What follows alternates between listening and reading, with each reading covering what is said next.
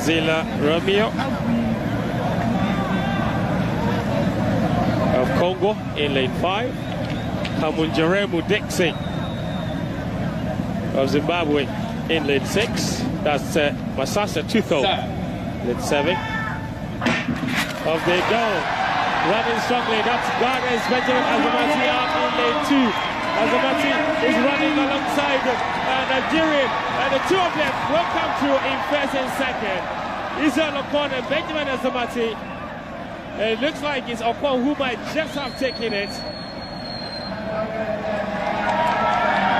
Botswana's Masasa Tutho as well. 10:54. Benjamin Azamati takes the heat. 5. And he is an old student of this university. This is a stadium where he's competed many, many times. So the home crowd absolutely loving. Look at that, he got up really strong. But Israel Okon Sunday was running really strongly alongside him.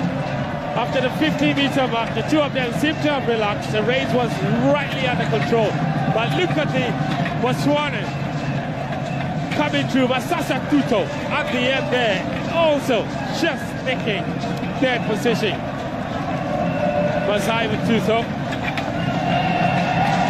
Masasa Tutho is going to be a very interesting race in the end. So the semi-final confirmation for